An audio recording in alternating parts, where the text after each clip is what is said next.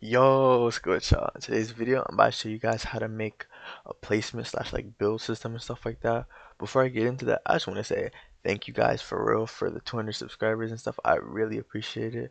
We currently are at 201 subscribers, 15 Roblox group members, and 17 Discord members and stuff. Links to join my Discord and Roblox group are in the description. Of course, you guys can join the Discord because I offer help. Or if you guys want to talk and chill, be supportive for the channel and stuff like that, you guys can join. All the links are in the description and stuff. But yeah, though, of course, you already know for the 200 subscribers special, you already know I had to give y'all something like intermediate level, like something like I know a placement and build system is something like a lot of people want to know how to do, but it's like it's a little bit intermediate. Like it's not as simple, so it's like it would like be something like special. Like for example, like hitting 200 subscribers. So yeah, though.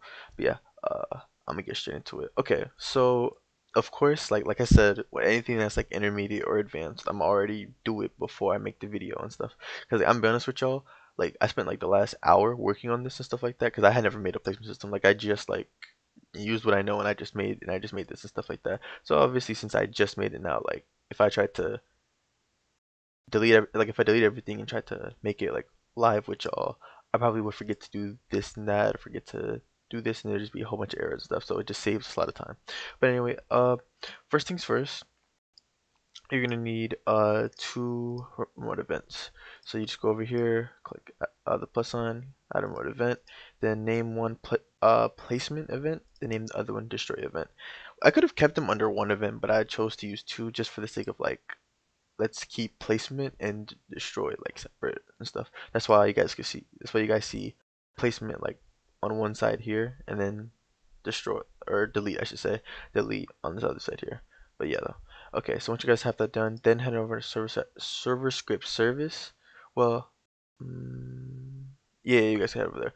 Server script service. Insert a server script and name it placement script.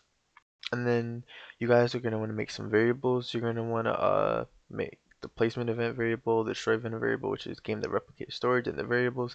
Then you guys are also gonna want parts. Like you're gonna need to put parts into server storage, like a block, a cylinder, a sphere, and a wedge. Like literally the block, sphere, wedge, cylinder. I didn't do the corner wedge because like I don't really think people necessarily wanted that. If you do want that, you could literally just duplicate the button and then just change the stuff. Like, it's really simple to just like add another thing if you wanted to add the corner wedge. If you need help with that, then just let me know in the comments. But yeah, though.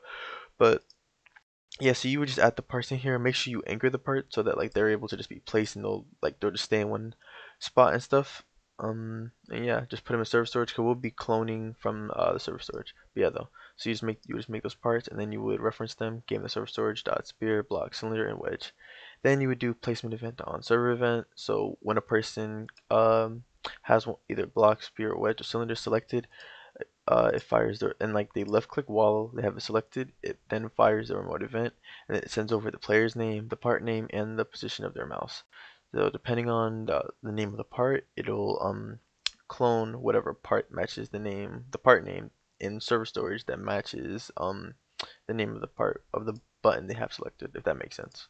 Pretty much if I have the block button selected and then I send the remote event over, it's going in a fire server, I should say.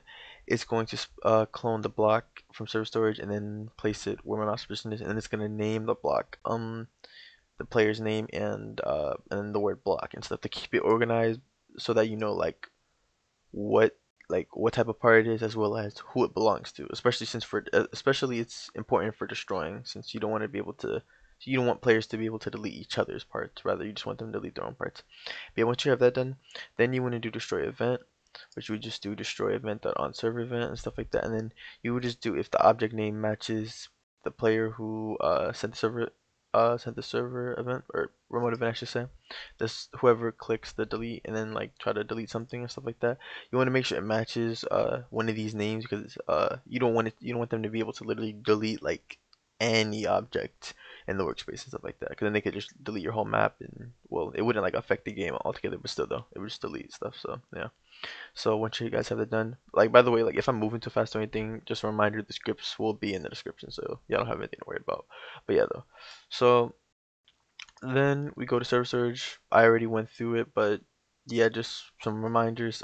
Just make sure you name it, make sure you name all of them, and make sure you anchor all of them, and then yeah, you're good there. Then we head on over to Stutter GUI, my placement GUI, and then I have two frames. I have a placement frame over here. I have a UI grid layout inside of it and stuff like that. Here are the measurements you guys want it and stuff, so that like it just makes it look more organized and stuff. But yeah, then we have our four buttons and stuff. So they all have this script inside of them, which is it's a little bit different for each one and stuff. The order is a little different. So pretty much there's a variable that pretty much it lets me know that like block block place is like able to be well, actually now that I think about it, I don't even need block place.